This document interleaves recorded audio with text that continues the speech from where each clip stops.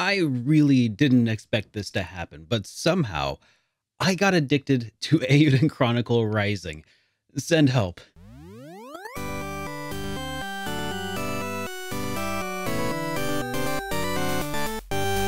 Hey everybody, welcome back to Experience Points. Today we're taking a look at Eiyuden Chronicle Rising, which is a prequel to the upcoming Eiyuden Chronicle 100 Heroes. Who made this? Why should you care about it? Well, this was made by Rabbit and Bear Studios, which is famous for being the creators behind the Suikoden series. It's been written by Yoshitaka Murayama, designed by Junko Kawano. Fans of Suikoden, these names are big and you know who they are already. This game was actually a Kickstarter stretch goal that was actually funded, likely to feed into 100 Heroes when that eventually does come out. Eiyuden Chronicle Rising was actually released a little bit ago on May 10th of 2022 for pretty much all major platforms, but I played it on Nintendo Switch. So you can play it on whatever platform that you prefer, but it runs just fine on Nintendo Switch. I can at least say that much. So the game is kind of about a scavenger who strolls into town after hearing about ruins that are just full of treasure, and they end up kind of getting swindled into helping out the townsfolk by the mayor, basically, who have a litany of problems. They've been co-opted into doing all these odd jobs around town in order to get their treasure hunting license by collecting stamps and stuff, and then it's like a big thing. Basically, this whole game, you're going around trying to collect stamps by doing side quests and stuff. You do eventually get your license to go dungeon diving and to get some treasures and stuff. It kind of hints at maybe wrapping into something larger that's going on. That's causing a lot of those overarching problems for the townsfolk. And it sounds like this story is intended to actually tie into 100 Heroes, which is kind of important. Think a prequel. What exactly is Eiyuden Chronicle Rising, though? It's a side-scrolling action RPG that has a really addicting gameplay loop. I talked about trying to collect those stamps and everything. It's kind of embarrassing how addicted I got to hunting out these stamps. It feels so satisfying to fill in your stamp card by going and doing all these really, honestly, pretty simple and straightforward quests. Also, the gameplay loop includes trying to get further into the dungeon each time that you go, acquiring new resources to fund buying better gear and crafting better gear, which then in turn gets you deeper into the dungeon. It's a single-player action RPG in which you can actually switch between two characters. So far, I've only got two characters. I think there might be a third here coming up pretty soon. I'm about 5 hours into the game. It's about like a 10-hour game from what I understand, but I'm about 5-ish hours in, and you can switch between two different characters during combat within these dungeons. Basically, each character has a different button that corresponds with an attack from them. It's actually pretty fluid, and you're able to actually chain together different attacks into different combos, and I really actually kind of like it. I'm not usually much of one for side-scrolling action RPGs, but this one has actually been kind of fun and addicting.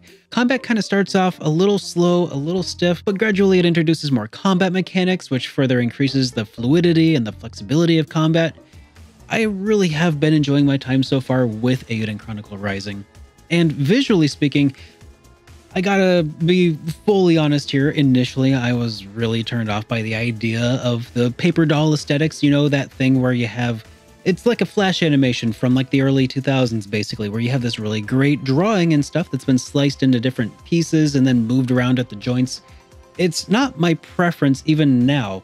And for a lot of games, it's a huge kind of deal breaker for me. And maybe that's something of my own preferences that I just need to kind of get over at some point. However, I gotta say, something about the way that it was done in this game, and maybe it has to do with the scale of it, has allowed me to actually kind of look past this art style, which is usually a deal breaker for me.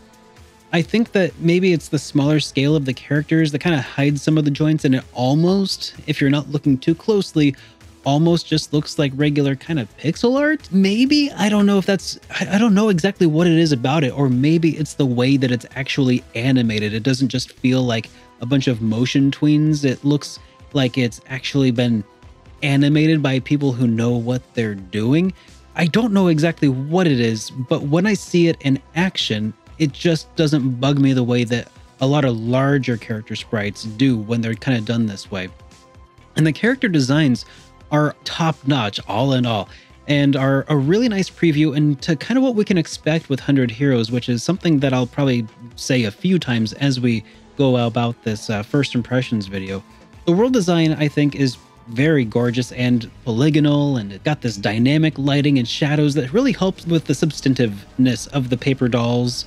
I think that's another thing, is that usually the paper dolls look kind of flat and formless, essentially. They look 2D, and with the way that the lighting affects the shadows and the world isn't 2D, the fact that the way that it all kind of connects together makes it feel almost like an HD 2D, even though it's still done with the paper doll look. I can't quite place why I like it, but I do. I like it a lot more than I expected to. So visually, Junko Kawano, character designer, did a fantastic job. Actually, Junko Kawano did the design of the entire game, apparently. They're just the designer. Did a fantastic job. Visually, it's fantastic, but how does it sound?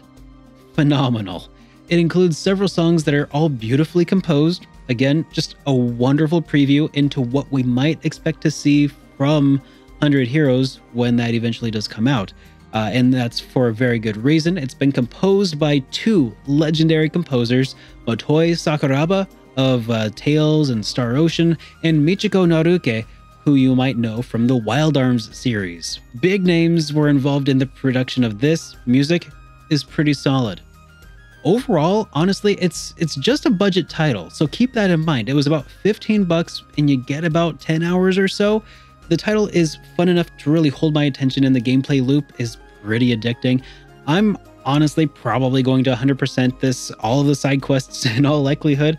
I think that the fishing minigame is going to be the hardest thing for me to do because it relies on timed button presses, and I'm not super familiar with the Super Nintendo or the Nintendo 4-button layout anymore. For some reason, it's just been superseded by my PlayStation button layout, so at some point I got to get that. I think that as far as a future game tie-in goes, it feels like above and beyond really what I've experienced from anything else before, which admittedly is pretty limited. Like Fallout Shelter, I think, is the one I can think of off the top of my head.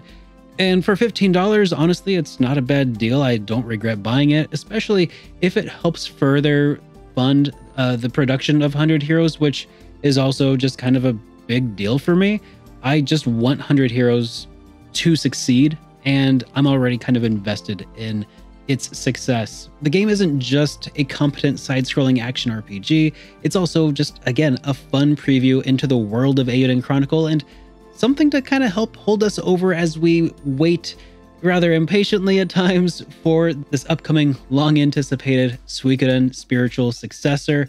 And at 15 bucks, to me, the price is right. Anyways, that's about it for me for today, so I hope you all have a good rest of your week. Have a great day, everybody.